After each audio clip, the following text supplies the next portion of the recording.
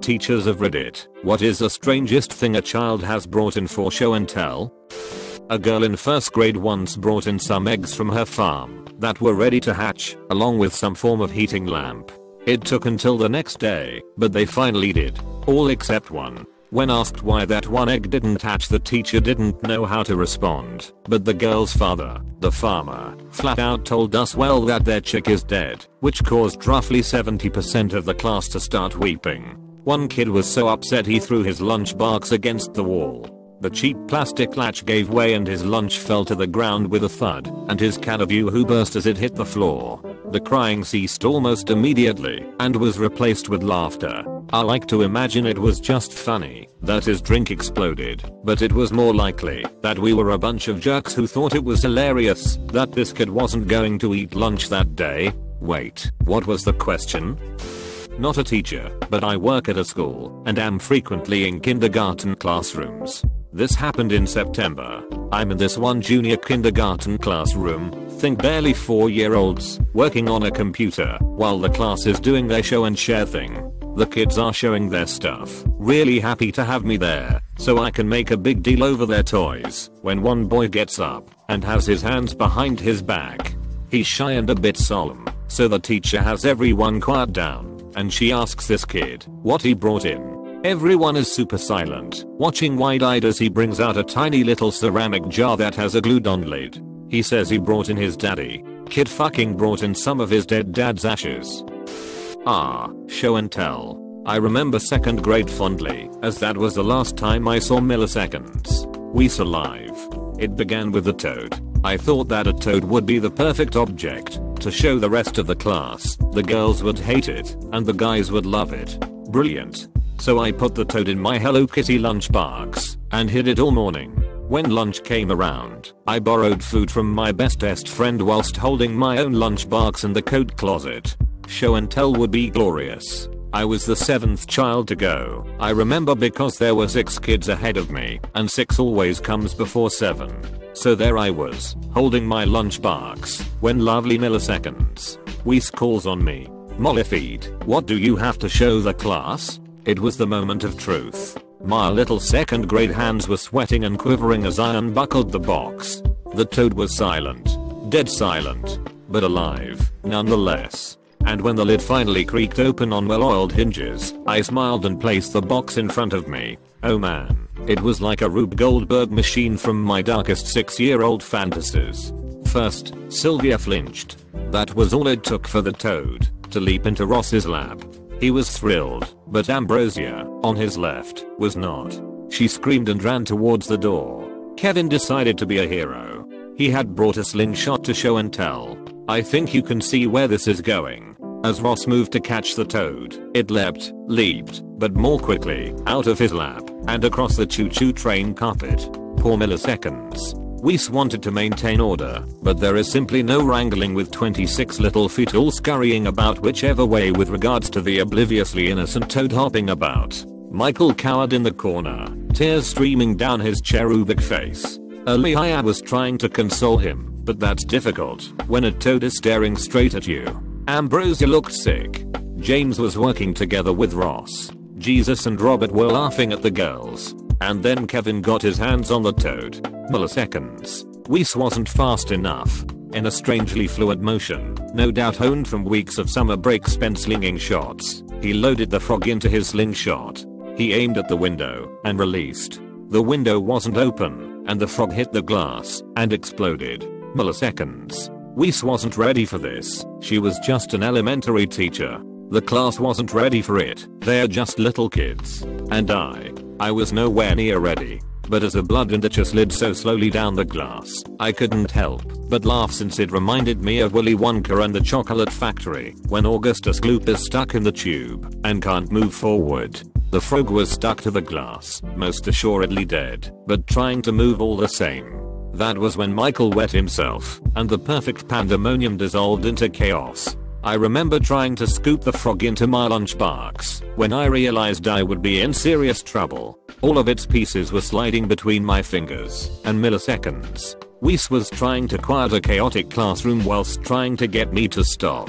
but I had to scoop up the guts into the waiting arms of Hello Kitty, or I'd have the longest time out of my life. I hated 2nd grade. Had one 1st grader boldly stand in front of the class and tell about the time she ran through a sliding glass door.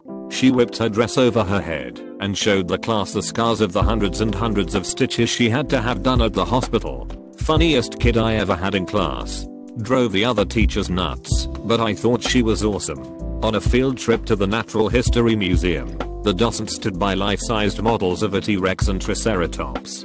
The little girl in my class waved her hand wildly. Whoop, whoop, guess what? There's a dog bigger than those near my grandmother's house. The docent politely said, little girl, dogs never grow to be that large. And that 6-year-old replied, lady, have you ever even been to my grandmother's house? In kindergarten, I had a friend who was wearing a sweater with a bunch of farm animals on it. When it was her turn for show and tell, she stood up and pointed to her sweater. My teacher immediately said you can't use the clothes you're wearing for show and tell. And my friend looked at her pointedly, lifted the mouth of the cow on the sweater, and pressed a button. The cow mooed. The class applauded. I was the worst at show and tell as a kid. I don't think I really grasped the concept. Highlights. The mostly decomposed carcass/bones of a dead cat that I found under the house, much to the horror of both the teacher and my parents. I just thought it was interesting. A recipe for making carrot juice that I insisted on reading aloud in painstaking detail. I was a weird child. When I was younger I was a little sociopathic. In grade 6 I brought in the most important thing to me, a jar containing my father's ashes. Only my dad wasn't dead. Actually he picked me up from school that day. Needless to say, I spent a lot of time with a school therapist, and I'm 80% sure it played a large role in my parents splitting up a year later.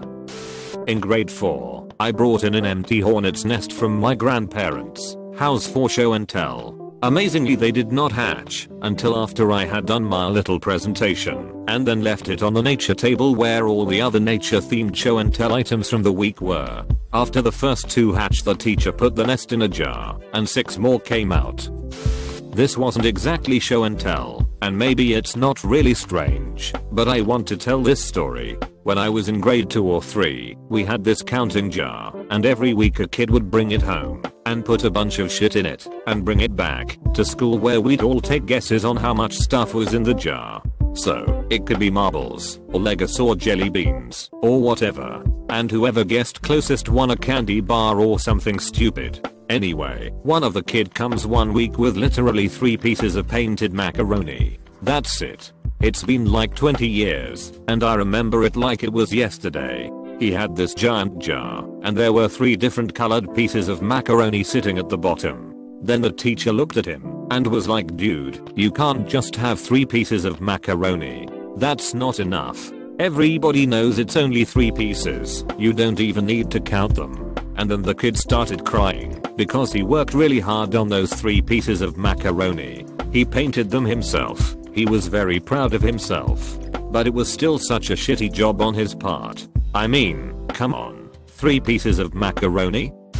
I used to have a pond in my backyard that toads used as a breeding ground. So one day I took a huge bucket of tadpoles in for show and tell. I even brought in a diagram of how they grow. One kid offered 10 cents to buy one. I don't know what caused me to demand 25 cents, but from then on I made close to $40 from all the kids trying to buy frogs from me, but none ever survived, cause the kids had no idea how to take care of them, which led to them repeatedly buying more until the season was over. My dad's a collector of military assault rifles.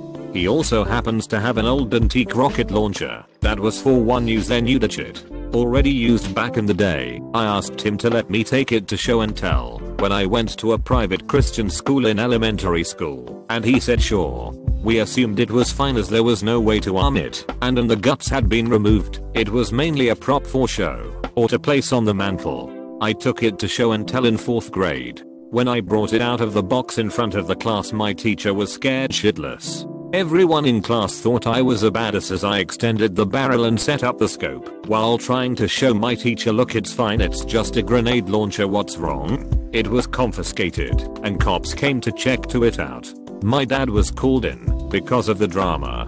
He came and talked to the police there, and they understood our side of it, said don't bring it back, but dismissed it all, and ended up staying for like a good hour on campus talking about guns with my dad, at which point I went back to class. I was popular as shit that week.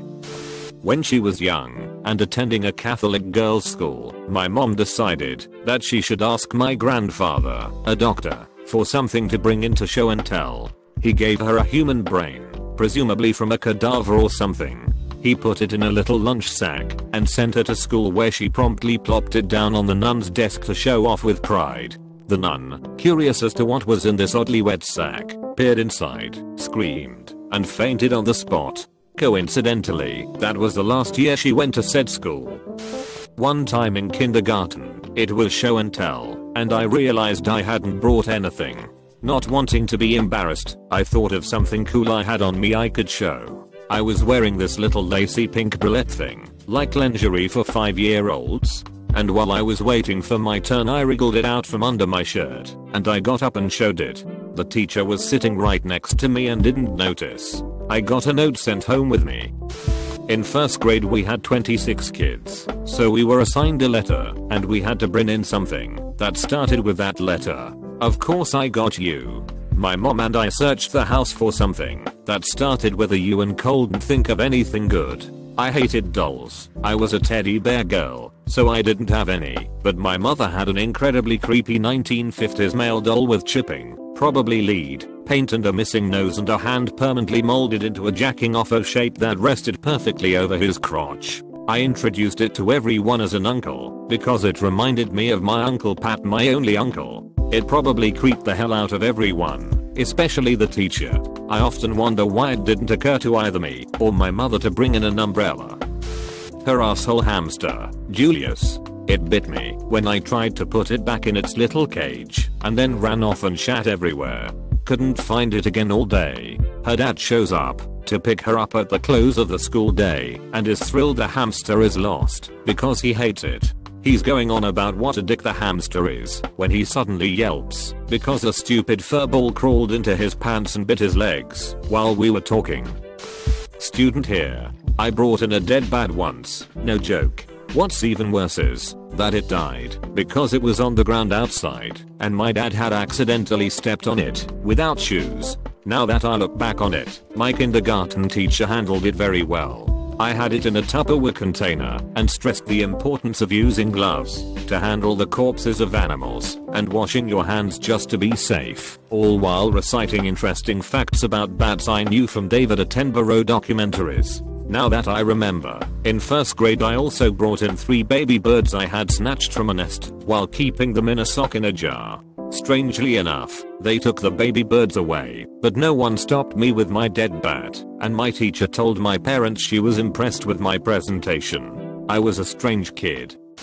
Arthur Jeagle, fuck me if that's spelled right, once brought in a tarnished silver baby mug, a sock, and a tube of cheap dollar store toothpaste. We all goggled at him, perplexed and fascinated, in our second grade classroom. He proceeds to glop white minty paste all over this mug and rub it in with the sock. At this point, it sounds entirely creepy. It wasn't. Just confusing. Then, suddenly, holy crap.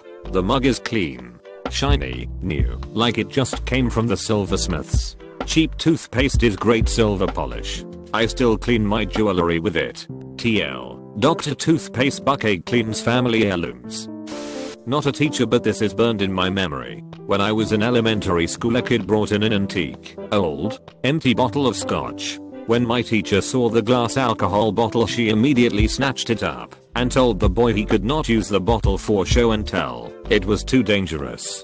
The boy then began to cry hysterically. He was proud of that bottle and didn't understand what he did wrong. It was raw. Apparently his grandpa had just died, and he always drank that particular brand of scotch, and this kid associated that bottle with his grandpa. Ops question just made me remember one of my first emotional reactions to something. I had show and tell once in primary school. Half my class forgot to bring something. Anyways, when the first person that didn't have anything with him came up, he just presented Mike, a different classmate. And the following classmate also presented Mike. And the one after that.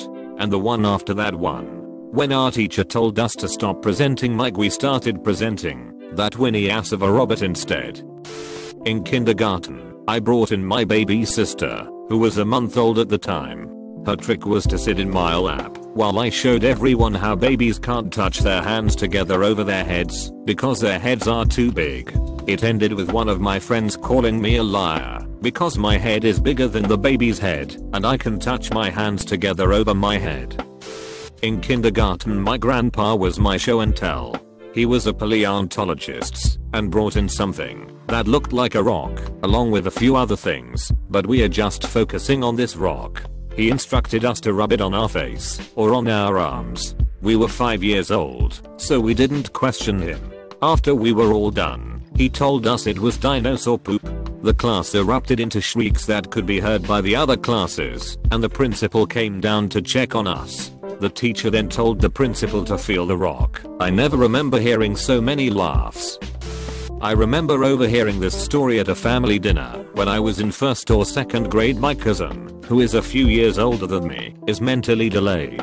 When he was in the 3rd or 4th grade, his teacher asked him what he had brought for show and tell that day. He told her that he brought his dad's tape of naked ladies. The teacher, obviously thinking he had got a hold of his dad's porn, wouldn't let him share that day. When it was home time and my aunt arrived to pick him up, the teacher confronted her. Turns out he had brought in his dad's bare naked ladies cassette to play for the class.